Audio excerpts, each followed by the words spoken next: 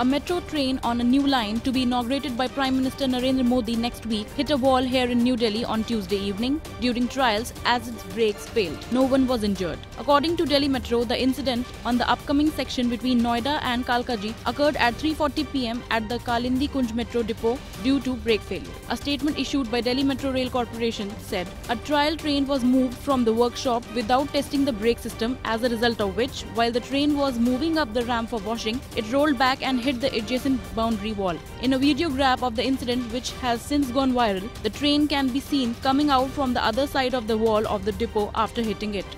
Attributing the incident to human error, the DMRC said it appeared to have occurred because the brakes were not checked properly after the train was taken off the signalling system by the person who was in charge of the train. It further said once the train enters the workshop, it is taken off the signal system and brakes are properly checked before it is put back in operation. The DMRC added that though the trains on the upcoming Magenta line are enabled to be driven without drivers, at the time of the incident inside the workshop, it was being manually operated since it was off the signal system. DMRC has ordered a high-level inquiry into this incident by a committee of 3 officers. Modi is to inaugurate Botanical Garden Kalkaji Mandir section of the line on December 25.